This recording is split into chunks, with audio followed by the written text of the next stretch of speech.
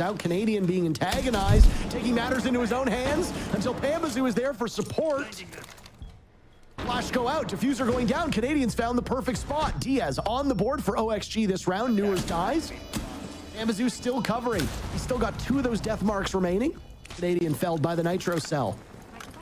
There's a very quick entry for DZ, and now the timer at the top is for the diffuser, not for the round. Pambazoo and Beaulo, last 2 standing. Diaz taking a lot of damage. He blows himself up. Why did he do that? No! That's a huge blunder. Dream with 1 onto Beaulo. Now needs to find the second onto Pambazoo. He can try to long arm this one. Grenade tossed in by Pan, but Dream in a safe position, he thinks, but that's match point. Series point for DZ. Oh my, oh my, oh my. What is happening to Oxygen?